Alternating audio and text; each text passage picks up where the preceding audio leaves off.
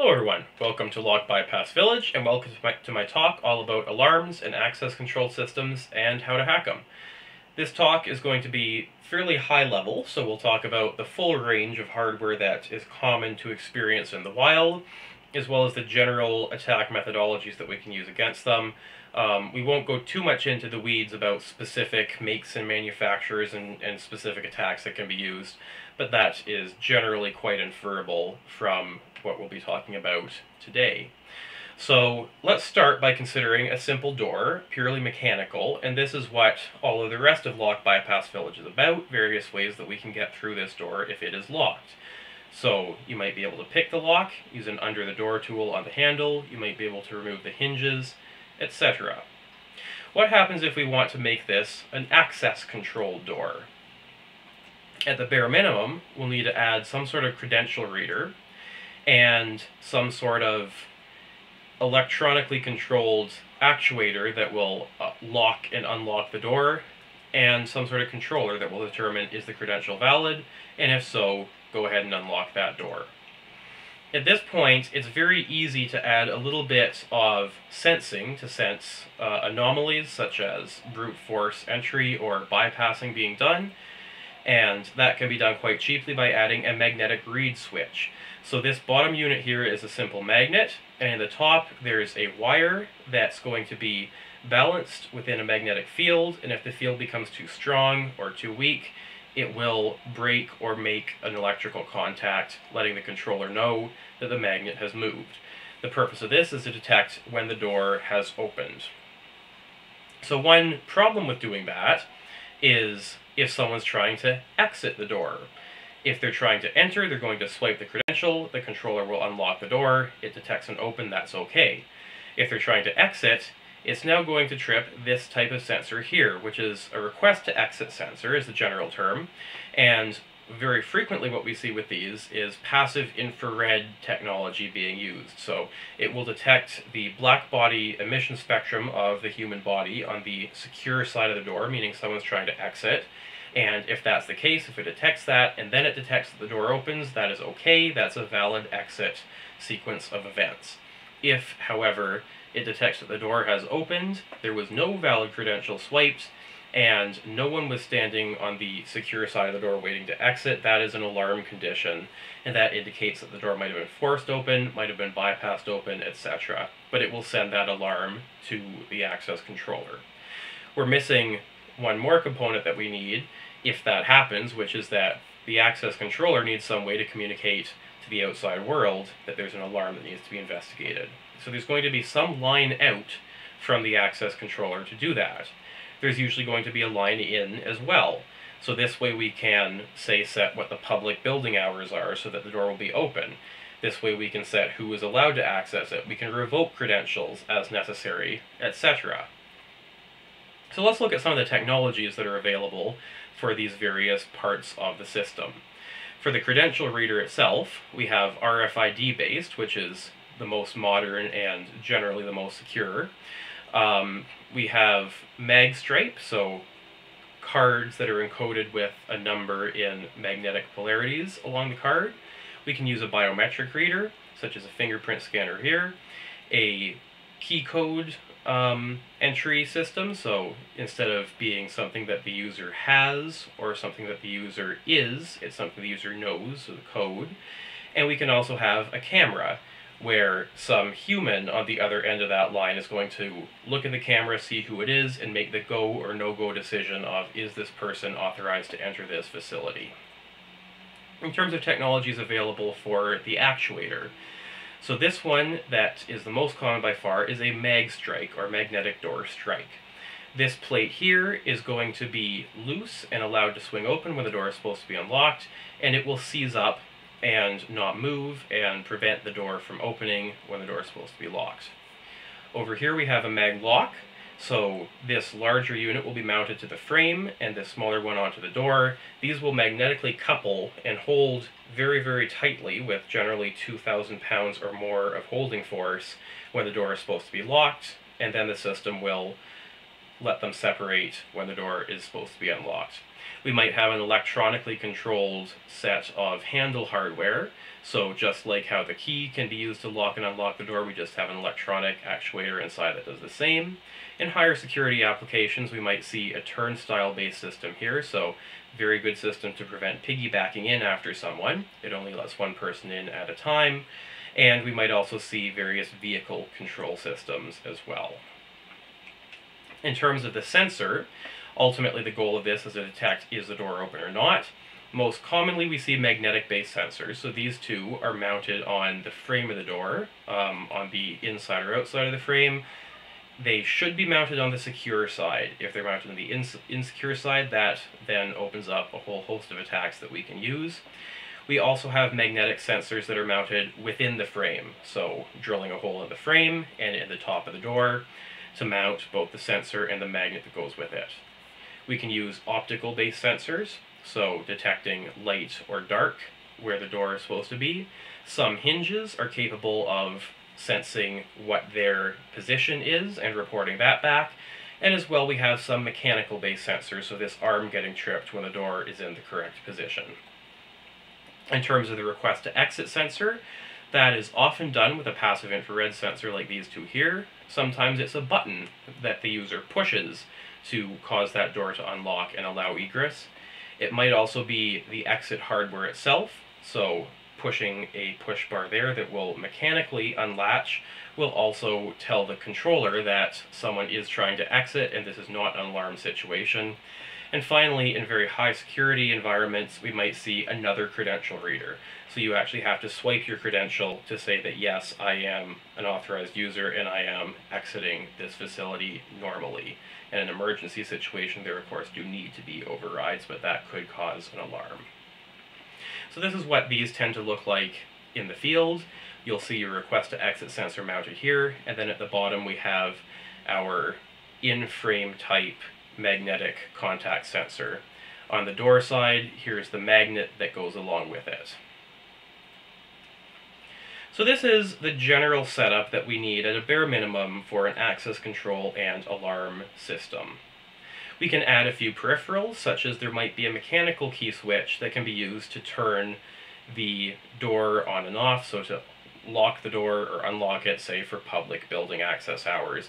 This might be used by a security guard. It allows someone with much less training and much less complexity of integration to the network controller to actually lock and unlock the system. We might also see accessibility features, such as buttons that will trigger an automatic door opener.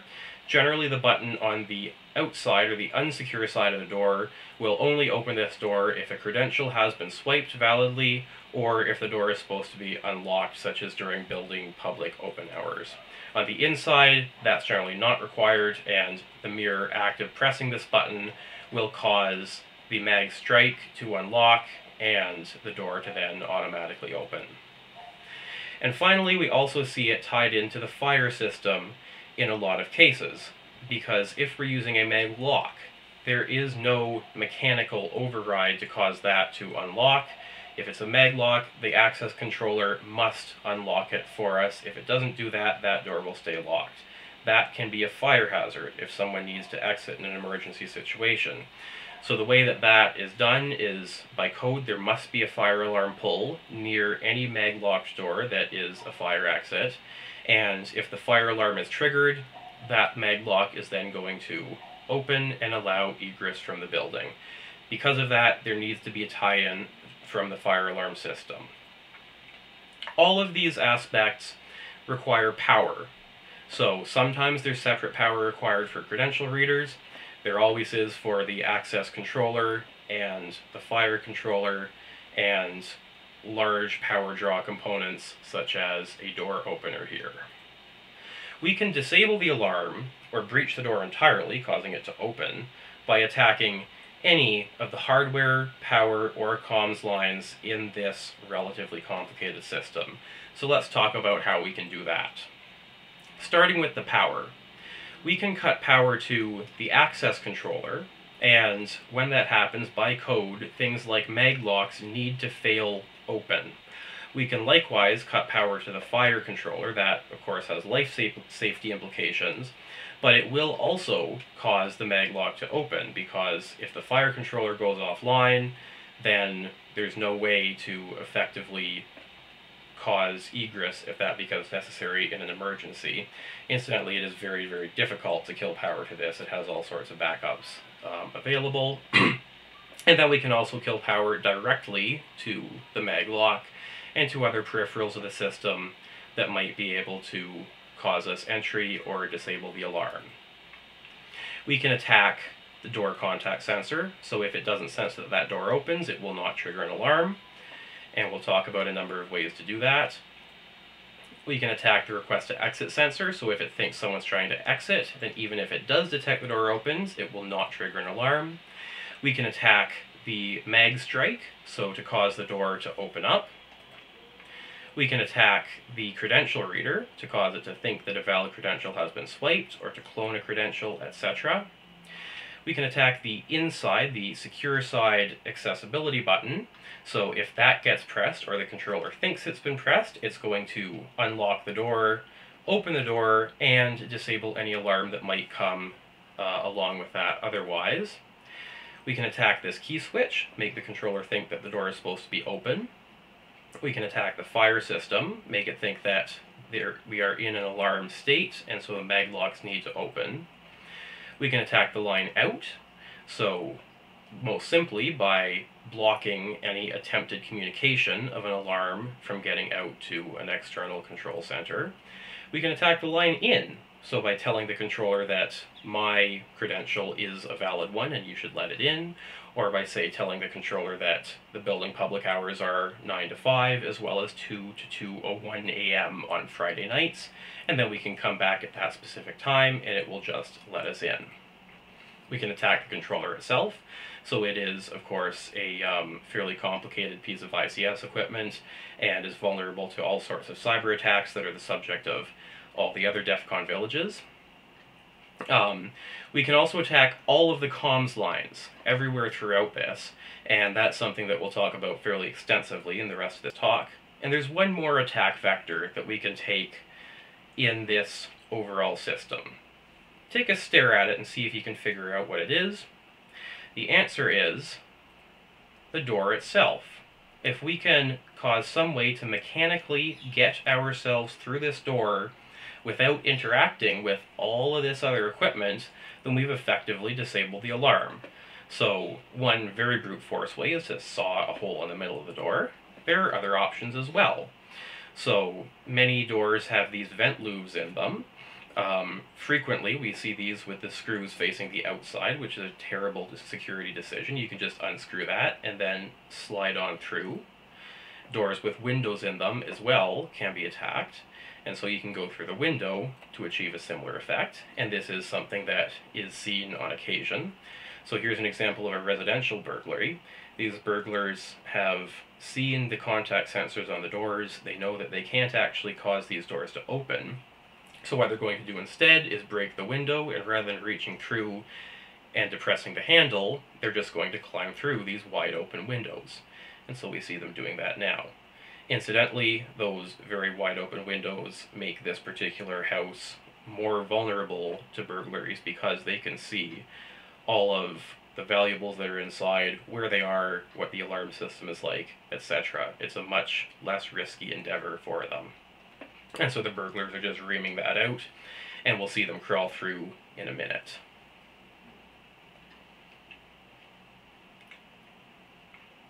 And just like that, they are in, bypassing the alarm system. So let's talk about the communications lines. Every aspect on this system has communications lines going into it or coming out saying, should I be enabled or not? And we can attack those. We'll focus on the magnetic contact sensor because it's the one that's sort of most readily attackable, but this applies to all the others as well. So in the case of the contact sensor, we have a normally closed situation. That's normally what we see for security alarms, and that is that in the secure state, the door is closed. That means that the circuit is closed as well. So it's a short circuit we have power flowing, and if that gets interrupted, we know it's an alarm state. So if the switch opens up, that becomes an alarm, and what we can do is jumper the line from one to the other, and that way, if that switch opens up, it will not send an alarm. In the normally open state, we have the line is broken, so the switch is open, and there's no power flowing, and that's the normal situation. When we open the door, the switch closes, and then the controller sees low impedance and sends an alarm. We can just then cut that line, and at that point, it simulates the switch being open and the door being closed, no matter what we do at the switch end. What can we do to defend against these? Most commonly, what we see is having end-of-line resistors. So the effect as seen by the controller is the door switches between two different resistances. The way we accomplish this in practice, rather than having a 3-lead switch, usually is having a series resistor that runs on one of the lines in series with it, and a shunt resistor that crosses across those two lines. So we always have some power flowing through the shunt resistor even when that switch is closed, and when the switch is open, it must flow through that series resistor as well. There are ways to defeat that, and we'll talk about those in a minute, but the absolute best that we can do is an encrypted digital line that has denial of service detection heartbeats, and we'll talk a little bit more about digital lines shortly. What we'll look at first is a game that we're actually releasing this year for DEF CON Safe Mode with Lock Bypass Village that will let you practice rewiring alarms to disable the actual alarm on the end of them. So this is mirroring a physical demonstration that we were planning to do at DEF CON in real life, but of course that can't happen. So this is the best that we can do as a surrogate. What we have here is a simulated door with its contact sensor and an alarm controller here. We'll talk about what a zone is in a minute, but it means for the sake of this demonstration, a single door. We have a supply current of 25 milliamps and 0 volts that are coming across that system. That tells us that there is a short circuit here. And an equivalent resistance of 0. So a short circuit, and that is an alarm status of OK. If we open this door, we now have an open circuit, so the circuit has been broken. The line voltage becomes indeterminate because there's no current going through, and this is an alarm state. So it's simply looking for short circuit or open circuit. In order to defeat this system, what we can do is cut the line and strip it, and then take a jumper cable and hardwire those two wires together. And so now we have an OK state. We see a short circuit on the controller end, and the door is totally disconnected. So we can open and close that door all we want, and the alert or the controller will have no idea. You'll notice that when I initially cut that line to strip those wires, that did trigger the alarm. We wouldn't generally want to do that in the field. The way to get around that is using this tap piece of hardware. So we would actually strip just the outer sheath and then tap the inner wires and bridge those taps together. So that's something that you can practice for yourselves using this game. In the next situation of a normally open switch, so we have an open circuit when the door is closed. When we open the door, that's then going to complete this circuit, and we now see 0 ohms, so a short circuit situation. The way that we defeat this is very simple. Cut the line. And now we have an open circuit no matter what happens because the line is cut. The most secure situation is where we have these end-of-line resistors. So we have a series resistor here and a shunt resistor connecting these two lines there, and that happens right at the end of the line, right before the sensor exists. And so what happens now is, if I have an equivalent resistance of 45 ohms, when the door is closed, it jumps up to 500 when the door is open, so we have our OK state and our alarm state. If I were to cut the line, it's going to detect an open circuit, which is different than those other two states, and that indicates tampering has happened on the line. Likewise, if I go through and actually bridge that connection, it's going to detect a short circuit, which it also normally would never see because of these end-of-line resistors. So that also indicates tampering along that line, and that would send a different alarm that hopefully would be responded to with greater severity.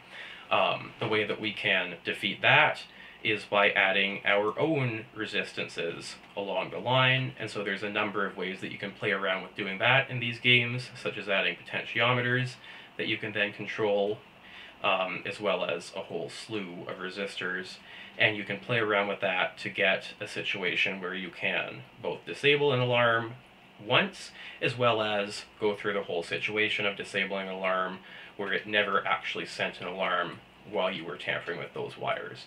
So that's something that you can play with as well in the Lock Bypass Village this year. So let's talk a little bit about digital communications lines and the various attacks and defenses that exist on those. So a digital communication line is going to be sending a 0 or a 1. So here's an example of 0101001101 being sent in the ideal case. Communications lines have some parasitic capacitance. So because those lines are two plates close together effectively, just very long, it acts like a capacitor. And that causes some capacitive effects here. So we see the line getting charged up and then charged back down. It also has some parasitic inductance, so that line is going to induce a magnetic field around it as the electric current in it changes, and so as a result we see this higher order Fourier effect that happens on the line. And so the combination of those two is this pattern that we see down here, a slightly distorted digital signal. There's also noise. So there's noise in the environment, there's magnetic and electric noise, and that's going to inductively couple with the line. And there's noise in the sender and the receiver electronics as well. All of that contributes. And so we're going to take this slightly distorted signal from our nonlinear line, and we're going to add onto it this noise, and we get a further distorted electrical signal. This, as you can see, would still be relatively easy for the receiver to decode and determine what bits were being sent at what time. Noise, though, is a somewhat powerful phenomenon. As the amplitude of the noise relative to the amplitude of the signal increases, the noise starts to overtake the signal until the signal is no longer decipherable. And that's a situation where we have a breakdown of communications. That's something that is often the case just naturally, but it can also be used by an attacker to cause a denial of service. And mathematically, what we see is the 0 bit is going to form some normal distribution, normal because the noise usually is Gaussian, and the 1 as well is going to do that. As the noise increases, these distributions widen until determining which one is which becomes very difficult because this overlap becomes huge. So how can the red team attack a digital communication line knowing that information? So to attack confidentiality on the line, they can tap that wire. That can be with a physical tap, like the one that we looked at when we were attacking the analog alarm wire lines. It can also be with an inductive-based tap, so just listening for RF frequencies generated by what that line is communicating on. To attack integrity, they can introduce packets on the line, so tapping into it and then sending data down. And to attack availability, this is the easiest, they can introduce noise. The defenses against this is you want to physically shield the line, and that's going to help both stop tapping as well as sending power down the line, sending rogue signals down the line. You can encrypt the digital signal, so that will then prevent both confidentiality and integrity attacks. And to detect or to protect availability, you want to send heartbeats so that the line can at least detect if it's being denied service, and that will then let you respond appropriately. So a denial of service attack in a very secure environment is the same as an alarm. It needs to be responded to as if it were an alarm because it could be an attacker doing this on purpose. In the wireless world, what we have is a slightly varied situation. So we can't put a DC current across empty space. That's because of the laws of physics. And the laws of the land further constrain what we can do. We must act within a certain frequency band so we don't interfere with all the other frequency bands. And so there's a number of ways that we can use what's called a carrier frequency to send a digital signal along through the air in the wireless world. There's frequency modulation or frequency shift keying that you're familiar with from radios, where we change the frequency depending on if it's a 0 or a 1. We can change the amplitude in an AM digital situation, or we can phase shift based on if it's a 0 or a 1. Those are the three main ones that we see. The red team attacks there is for confidentiality, we just sniff, because these are being broadcast for anyone to intercept, and we can then read what's being sent without any wiretapping required and read that data. For integrity, we can transmit new, and we can transmit to overwrite the data that's being sent out. And for availability, of course, we can jam that signal. So again, for a wireless alarm, if jamming happens, that's something that we want to treat as an alarm situation in a high security environment. One interesting aside about FM versus AM is FM is easier to jam and easier to hijack the signal by sending your own data, because whichever signal in a frequency modulated situation is stronger by even a small amount, the receiver is going to pick up that signal and only that signal. With AM, it's going to pick up a mixture of the two. So you can actually try this with your radio. If you put it halfway between channels on the FM band, it's going to flip from one to the other. If you put it halfway between channels on the AM band, you're going to hear both channels blended in with one another. But in a security situation with sending signals across the empty space, that means that FM is easier to jam and to take over with integrity-based attacks. The blue team defense, of course, is encrypt as well. That is the only way to protect confidentiality. For integrity, encrypting works for that as well. We also have the added option of locating where this transmitter is that's trying to take over our communication and trilaterate their position and take them out by various means. We can, of course, also increase the signal strength to avoid their ability to drown us out. And for availability, it's very similar. We can locate and take out the jammer, we can increase our power, and we can also use heartbeats to detect if availability has been compromised. So that's sort of a very high-level overview of how we can attack digital communications lines. We'll take a step back to the physical systems that we see on these doors and what can we do about them. So for these magnetic reed switches, one very sort of brute force-ish attack is we can literally unscrew the magnet and hold it in place relative to where it was beside the door frame, and then open the door with the magnet staying where it is. Of course, that's only possible with sensors that are mounted on the outside of the frame on the unsecure side of the door, but it's a very low-tech attack that, if it's possible, is virtually undetectable by the controller. We can use a surrogate magnet to maintain the magnetic field while the door opens and the real magnet moves out of place. And so we actually have another game that we're releasing with Bypass Village that you can practice this on. So here is our door, and we can swing it open and closed, and we can see this magnet along the top, and we can see the magnetic field that's measured by our sensor up here. And then we can move a little stick with a magnet on it in and out and around that sensor, and we can try to use that to make the door, or make the controller think that the door is closed when it's actually open. And so if we get it to the right place here, it now thinks that that's the case, and as we close the door, we can now open and close it without actually triggering that alarm. So that's something that you can play around with yourselves in this game that we are releasing.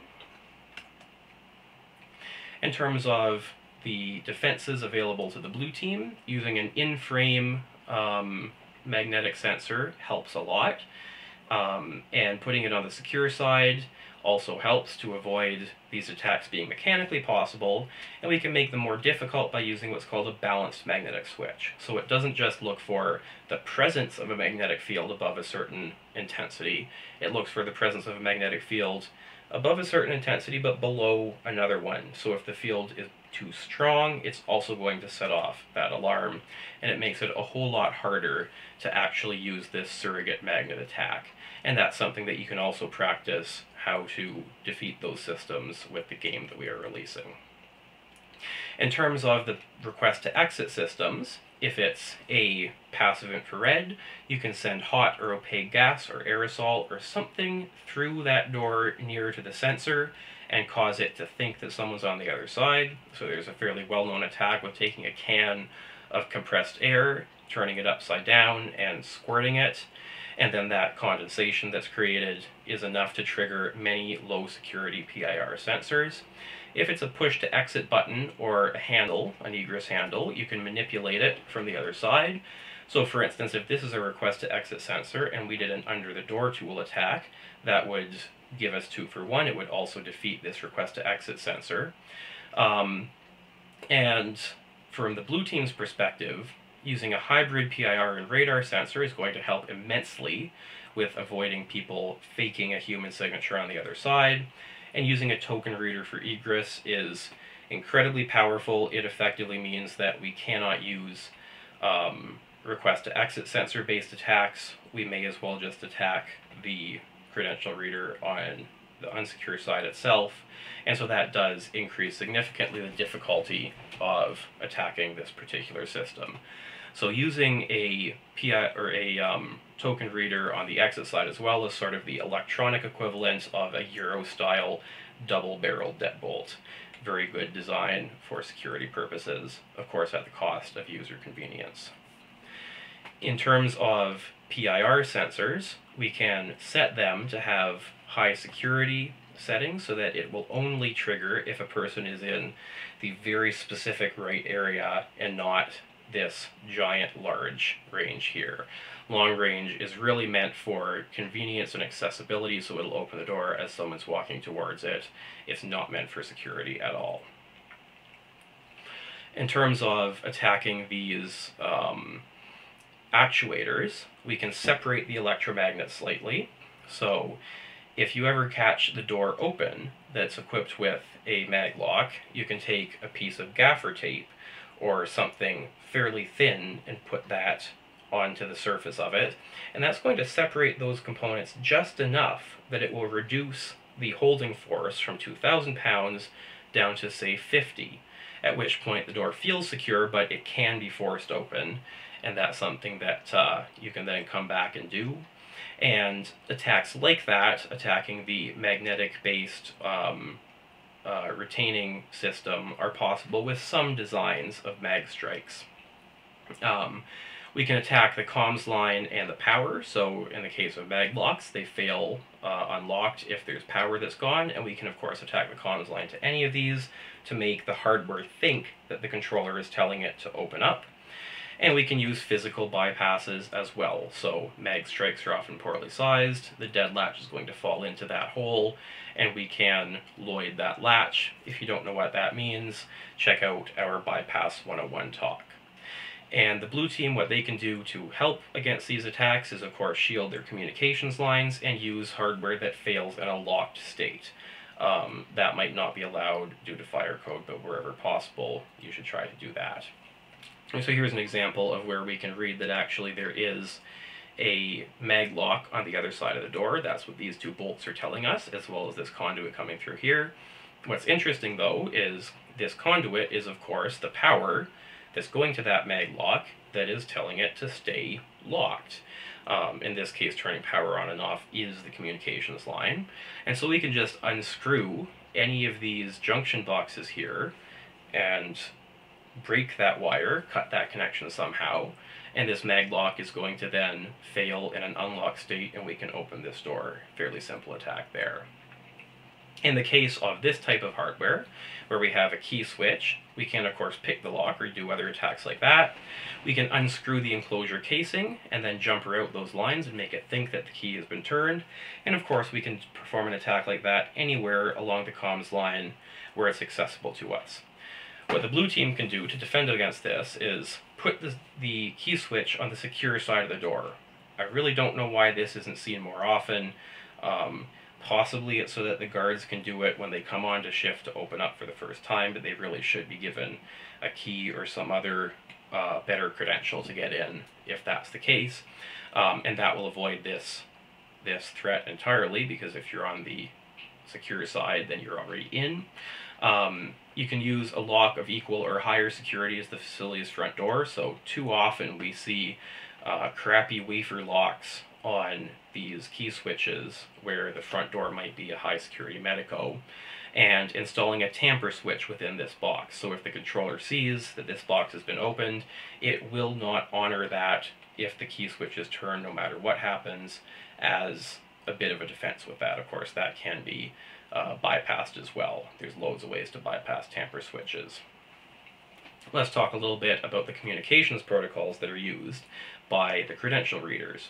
So we have the Vigand protocol is sort of the original, most well-known one, and it is based off of magnetically charged wires in the card that are going to be placed in either a 0 or a 1 position, and as we swipe that card, it's going to then have sensors that detect that and give us the data from there.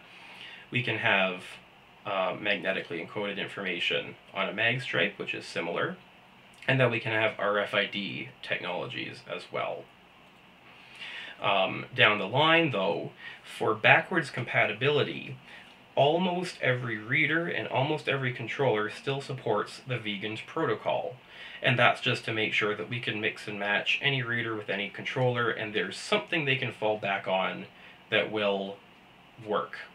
And so that Vigand protocol looks like, if this is the data that we're sending, so the 0101, 001101 that we saw before, we have our data 0 line and our data 1 line, and they're normally a 1, and we pull either the 0 or the 1 down to a 0 when we want to send a 0 or a 1 respectively.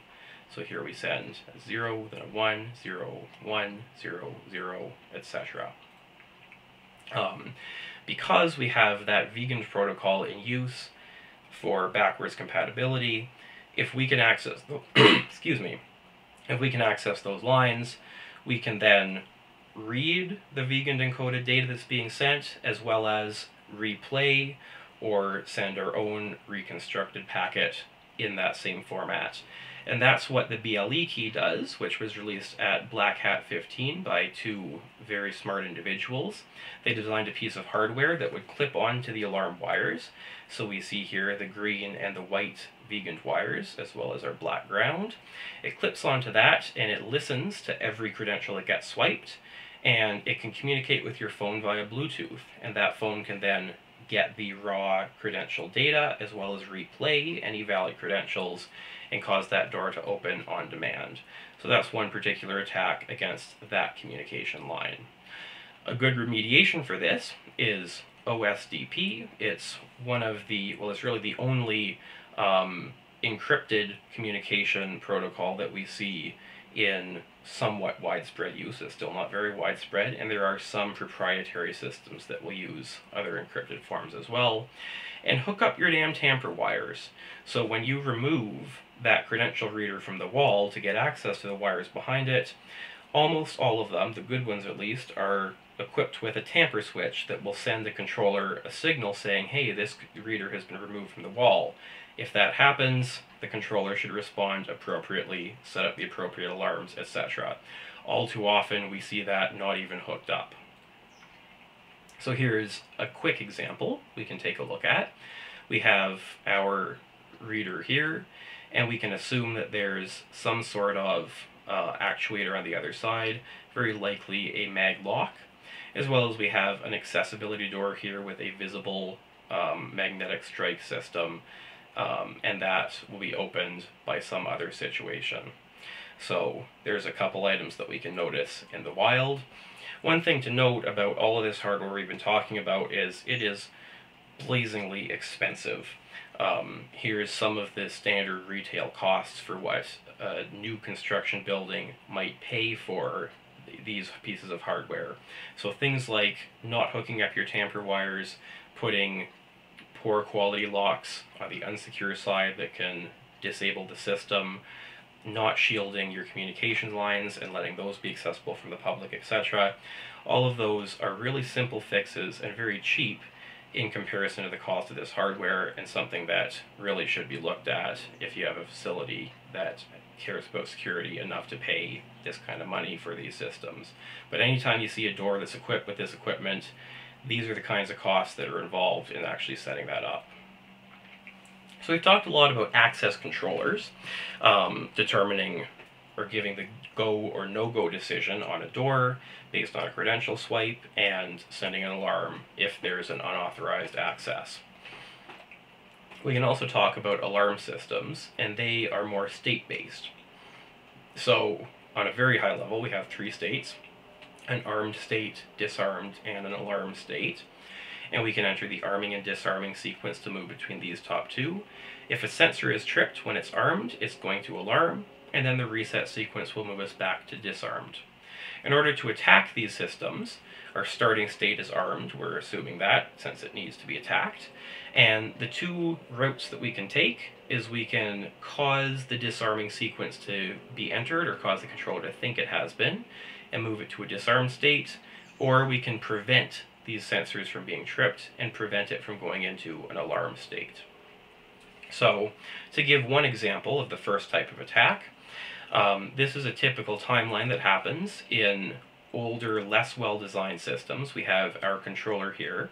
The sensor gets tripped as time moves along. In a normal situation, a normal entry, the disarm code is entered, the panel enters a disarm state, and then the timeout happens, but because the code has been entered in time, nothing happens at that point. The police are never contacted. If, however, a valid code is not entered in time, then when the timeout happens, the panel will then contact the police, and they will be dispatched to see what's happening with this alarm.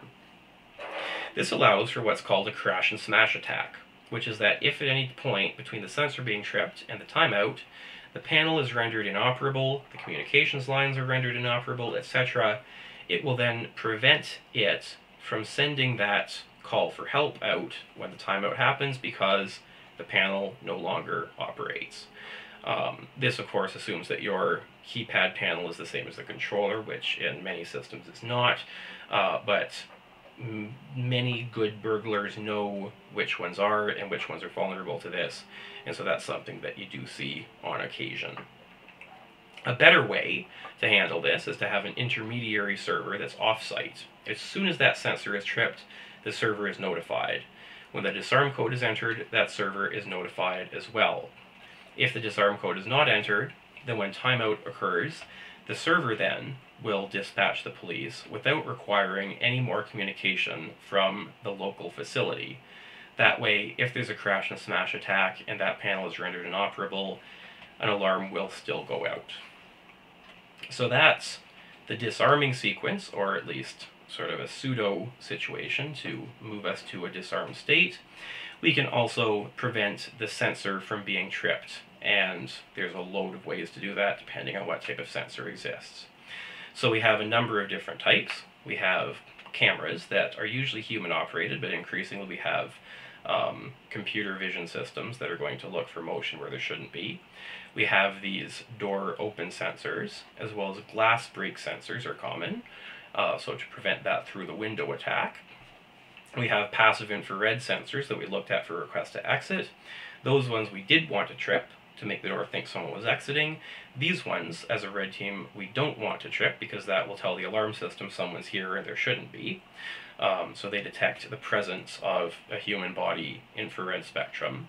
And then we have various underground seismic-based systems to detect someone walking on ground, as well as fence climb sensors that we see on the outside. Both of these, by the way, are incredibly prone to false positives. So they're only usually seen in very high security applications. in terms of how the controller combines all of these, we have what's known as alarm zones.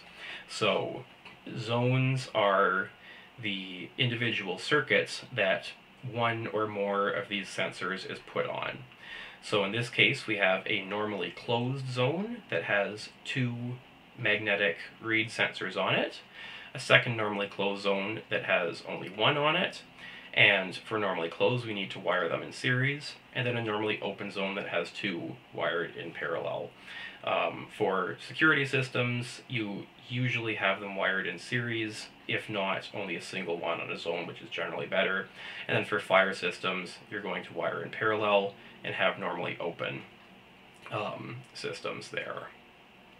So that is how all of these devices get handled by the controller. And what that means is if multiple different sensors are on the same zone, the controller cannot tell which one was tripped, just that one of them was.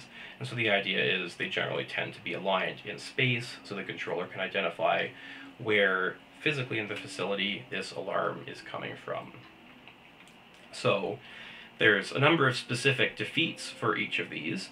One that we'll talk about for passive infrared sensors is to block the infrared signature from your body actually reaching the sensor. So you can use these space blankets that will then reflect the ambient thermal signature back onto the sensor and cause it to not see you. You have to be very careful with those, because if you touch it with your hand, then your hand is now going to it won't radiate, but it will conduct through because you're touching it, and that's going to defeat your efforts there. We've actually found anecdotally that for many of the commercial PIR sensors out there, yoga mats work incredibly well, a lot better than these do, to block your IR signature. You can move very slowly because these things have to get a sense of what the environment is, and so if you move slowly, it might think that you are just part of the ambient environment. You can move out of its focus range, so many of these in facilities that might have animals walking around, which is usually a residential setting, will be set to only focus on above 2 or 3 feet on the ground. That's the default setting in many cases, and in some cases that is just a physical limitation of the device that's being shipped out. If that happens, you can then effectively get down to that level away from the focus range and avoid these entirely. And as well, passive infrared sensors are much more sensitive to motion across them. Moving towards and away from them, they're less sensitive towards. So if you can make your motion in that direction, it will help you avoid being detected. So here is another example that we see that is no longer available. So taking a look at one particular hypothetical layout of passive infrared sensors, this is a bad layout. Take a stare at it and see if you can figure out why. The reasons are, number one, way at the edge of the range is a large part of the room that is accessible by one of the doors, and so we can now get around and access large parts of this room through that, as well as this particular door here gives us access to the back of 2 of the sensors. And so by doing that, we can then place an IR shield in front of it from behind and effectively blind them to almost all of the room. And finally, the way that these are laid out, it allows motion in a towards and away from direction to help avoid it detecting on its more sensitive perpendicular axes. The last thing I'll actually mention about this particular layout is someone who's entering this room and seeing that this layout is the case will wonder, well, why are they clustered along this particular wall? One potential reason might be this shaft here. That X indicates a shaft in the wall. That's likely a pipe riser shaft through which comms lines run as well. So if someone can infer from that that the comms lines for these are running through this shaft, they can enter that instead where there are no sensors and cut them off along the comms lines instead. A better layout surrounds the room and makes sure that all doors are firmly in the coverage range, and there's no way to get in any of these doors without moving entirely perpendicular to these sensors in their sensitivity direction. As well, there's no way to get behind any of the sensors, let alone all of them, and there's no way to get anywhere appreciable within this room without setting off at least one of our motion sensors. So this is a much better layout. The last thing that we can look at, and this is getting a little bit more into social engineering, so we'll only touch on it briefly, is attacking the response that happens when an alarm gets sent out. So when the responding forces are distracted, they might be sleeping, they might be on other calls, etc. It might just be a human factors problem in the control room, which we see very, very frequently. They will not respond effectively to an alarm. And so that can be induced as well, or you can choose to attack in the times that you know they're most likely to be in a state like that.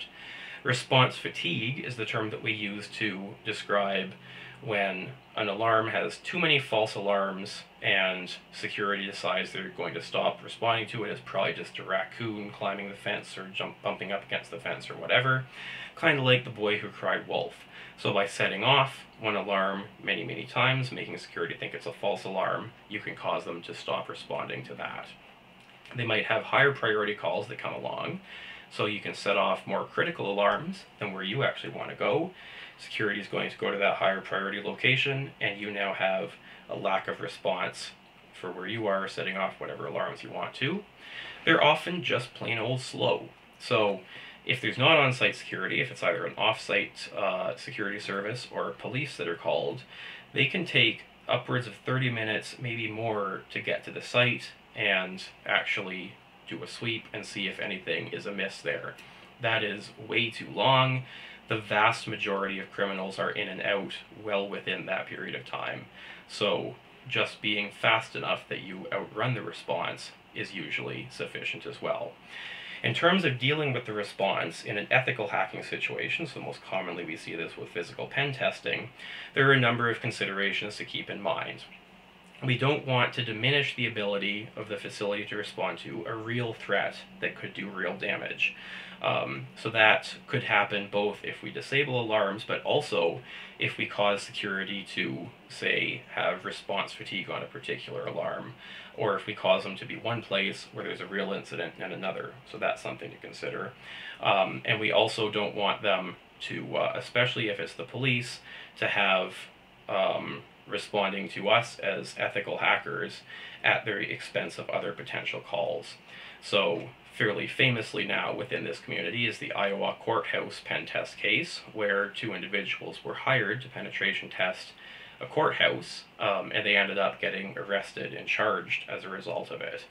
A lot of people made a lot of mistakes in that particular case, but one mistake that, in my humble opinion, the red team made is it was irresponsible of them to have those police officers called to the site without prior notice to the force at the possible expense of other higher priority calls. Someone could possibly have died as a result of that if there had been a higher priority life or death call that was averted as a result of responding to this.